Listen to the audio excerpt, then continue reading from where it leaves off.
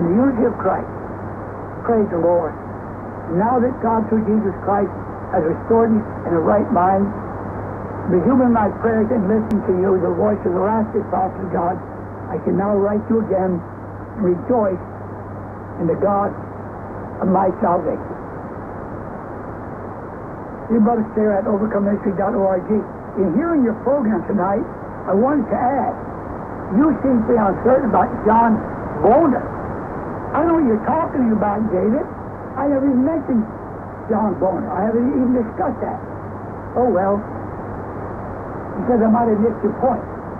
I play the archive sometimes to clarify it. Meantime, I heard someone else, I think it was Jim so-and-so, that Bonner is actually a Jesuit. He could be. I've made no inquiries about him at all, and I have made no comment about him. I guess he's somebody that's I'll be told by Mr. Obama to do something. Why wouldn't he choose a man who... all the people that are running our government are involved in the Jesuits or the Masonic Order or Luciferian some way or another. That's the only way they could have that kind of power. The power given to them by the God of this world. Dear Brother Stair, it's been a while since I made contact with you. I'm still listening daily to the broadcast, even as we are confronted more and more by the aggression of the world. We know God can provide a table in the wilderness, but can we maintain our integrity when He does, when He holds back? Can we still say, I know that my Redeemer lives and will stand in the latter day on the earth? Can we believe He's doing right when everything around us is going wrong? If we ever needed God before, we sure do need Him now. These are the words of a 17-year-old girl. Her spiritual insight has often amazed me. God bless you, sister. I'm praying, Brother Stewart, for healing and restoration for you and all the saints worldwide. Please pray for me, and I have wisdom as I face the future and seek proper relations with my family and friends. God bless you, man of God. God bless you. Brother Stair at overcomeministry.org. In listening to all the gun control talk, it reminds me of Daniel chapter 11, verse 24. He shall enter peaceably even upon the fattest places of the province. Obama is toting gun control, Brother Stair, under the guise of peace and safety to protect the people, obtaining the kingdom with flattery while riding his white horse. And when they cry peace and safety, then sudden destruction shall come upon them as a woman in travail. Yes, my friend, you are so right about that. We are on the verge of that sudden destruction by travail. Even though we are in the birth pangs, we don't realize that the delivery is very near. The woman in travail, brother, it caught my attention. I just checked the stats about women giving birth each day. It's about 250 to 300,000 or 130 million a year. With a population of 7 billion now, half of it are women. And at that rate of serving children, population explosion, as you preach, it would take about 27 years for every woman in the world to give birth at least once. That's amazing. Your daughter will be 27 years old this year. Surely a marker of the time of a woman in travail as we close out this generation. One more thing. It seems like there are those that still question what you have said about a generation, about your birth being the start of it. Well, here is a scripture. Now, before I go any further and read that, there has been much discussion over this 70-year period that I said was marked in 1947 or 48. And it was. I also said at that time that that was the beginning of the generation. Well, how can you look at it? If it was marked, then it means that generation was marked as the last generation. And then the question of when did it begin? Well, we have come to realize that at my birth, 1933, could very well have been the time of that generation. And if that is the case, then we've already gone past the 70 years, and I am now working on the 10-year borrowed time. Now, I don't know how many of you will understand that, and I'm sure that many of you will twist it around trying to figure this out. How important is it for you to understand that this is the last generation, and that my ministry, my birth, my life, that is going to cover the entire last generation? So,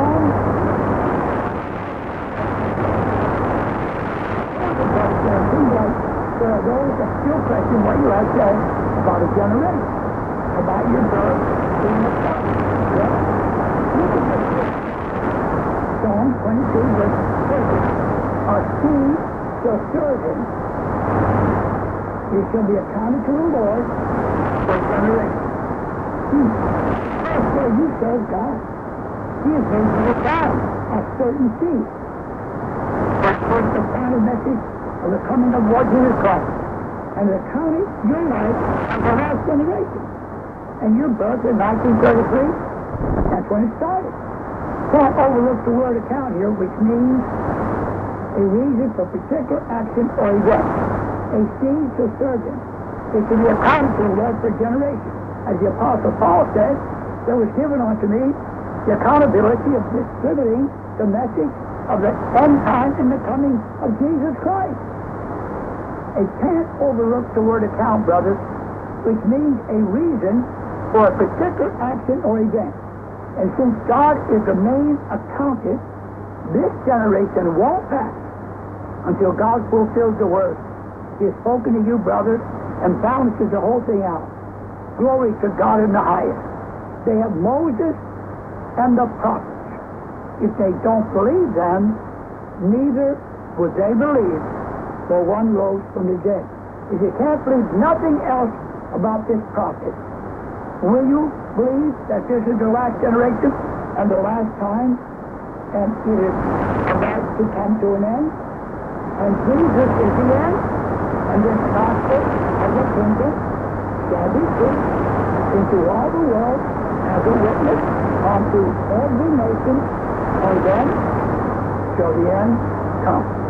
Ladies and gentlemen, citizens of the world, this day is this scripture being fulfilled in your ear. Chapter 2. I exhort therefore that first of all supplications, prayers, intercessions, and giving of thanks be made for all men, for kings and for all that are in authority, that we may lead a quiet and peaceable life in all godliness and honesty. For this is good and acceptable in the sight of God our Savior, who will have all men to be saved and to come unto the knowledge of the truth. For there is one God, and one mediator between God and men, the man Christ Jesus, who gave himself a ransom for all, to be testified in due time.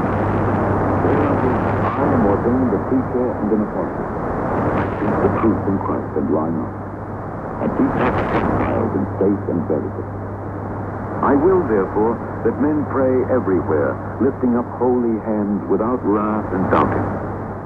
In like manner also, that women adorn themselves in modest apparel, with shamefacedness and sobriety, not with broidered hair, or gold, or pearls, or costly array, but, which becometh women professing godliness, with good works. Let the woman learn in silence, with all subjection. But I suffer not a woman to teach, nor to usurp authority over the man, but to be in silence. For Adam was first born, then Eve. And Adam was not deceived, the woman being deceived was in the transgression. Notwithstanding, she shall be saved in childbearing, if they continue in faith and charity and holiness with sobriety.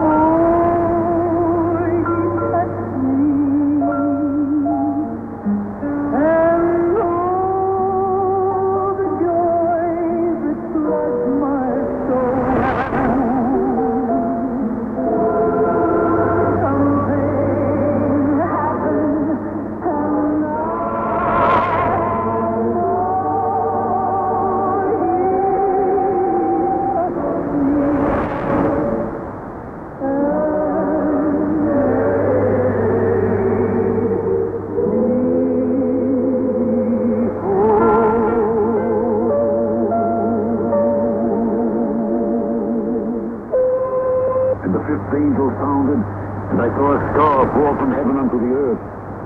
And to him was given the key of the bottomless pit. And he opened the bottomless pit. And there arose a smoke out of the pit as the smoke of a great furnace. And the sun and the air were darkened by reason of the smoke of the pit. And there came out of the smoke locusts upon the earth. And unto them was given power, as the scorpions of the earth have power. And it was commanded them that they should not hurt the grass of the earth, neither any green thing, neither any tree. But only those men which have not the seal of God in their foreheads. And to them it was given that they should not kill them, but that they should be tormented 5 months. And their torment was as the torment of a scorpion when he striketh a man. In those days, for men seek death, shall not find it, and shall desire to die, shall flee from it. And the heads of the locusts were like unto horses prepared unto battle, and on their heads were as it were crowns like gold, and their faces were as the faces of men, and they had hair as the hair of women, and their teeth were as the teeth of lions, and they had breastplates as it were breastplates of iron, and the sound of their wings was as the sound of chariots of many horses running to battle. And they had tails like unto scorpions, and there were stings in their tails, and their power was to hurt men 5 months. And they had a king over them, which is the angel of the bottomless pit, whose name in the Hebrew tongue is Abaddon, but in the Greek tongue has his name Apollyon. And Satan took Jesus up into a high mountain, and he showed him all the kingdoms of the world. And he said to him, you bow down, and you worship me, and I will give you all the kingdoms of the world. This angel of the bottomless pit is none other than Lucifer, the fallen angel, giving us a message from hell. Today, he is raging with fury upon the face of the earth. According to Revelation 12 and verse 12, woe be unto the inhabitants of the earth, for Satan has come down unto you, having great wrath. Come down from where? Where has he been? The Bible says that he is the prince of the power of the air. His throne is in the first heavens, and he controls the heavens and the earth. It has been given to him by man. When man sinned, God gave man, dominion over the earth. That men, by worshiping, acknowledging, and serving Lucifer, put the dominion of the things in this world under his control. And so you're watching Satan set up his kingdom, the kingdom of darkness, the kingdom of sin, the kingdom of evil and wickedness. It's covering the whole world, and that's the truth. In the book of Daniel is a unique scenario about the day in which we live. In Daniel chapter 7, Daniel said that he had a vision or a dream upon his bed. He wrote the dream and told the sum of the matter, or set forth the whole matter. He said, I saw in my vision by night, and behold, the 4 winds of heaven, and behold, the 4 winds of the heavens scrolled upon the great sea. Now, the word sea in Revelation always applies to a great multitude of people, a sea of people, many of them. And he said, and the 4 beasts came up from the sea. These beasts, the word beast means governments. The 4 beasts spoken about in the book of Revelation and the book of Daniel have to taking control of the known world of their day. In the last days, we are spoken of a fourth beast which is diverse than all the others. Here in this particular chapter, Daniel 7 and 3, it says, and four great beasts, four great governments came up from the sea, from out of the people. They claim that they are the people's governments. You know, like China and the Soviet Union and the United States, and now the New World Order. The fourth beast, the United Kingdom and Canada. These are all governments now, you know, that represent the people. Yes, sir.